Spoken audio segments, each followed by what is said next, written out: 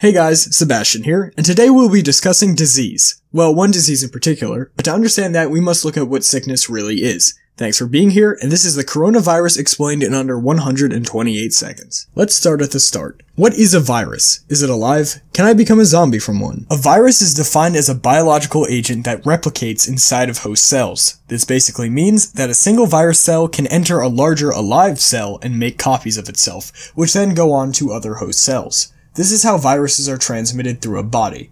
For the question of, is it alive? Well, that depends who you ask. Our definition of quote-unquote alive has been evolving as we discover more, which has led scientists heavily disagreeing with each other concerning the aliveness of a virus. And, I should add as a side note, despite what you hear on the internet, a zombie virus will not occur anytime soon. At least not in humans. Link in the description.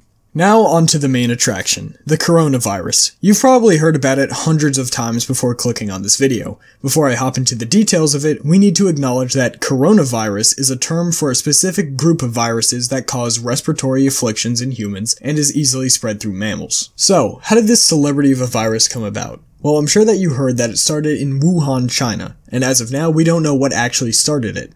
But the top theory is that diseased animals were served as food in a market in the city. This may have kicked off the viral pneumonia that spread and became known as the Wuhan novel coronavirus. Symptoms of the coronavirus include cough, fever, shortness of breath, and in rare cases respiratory issues and kidney failure, which eventually lead to death. Now, I know that sounds scary, and the news isn't helping, but should we be concerned? The simple answer is no. The deaths attributed to the Wuhan coronavirus are consistent with other coronaviruses that have existed for much longer, such as SARS. As of now, there have only been 2 deaths outside of China. How do you stay safe from this virus? Well, here are some of the best ways to protect yourself from the Wuhan coronavirus.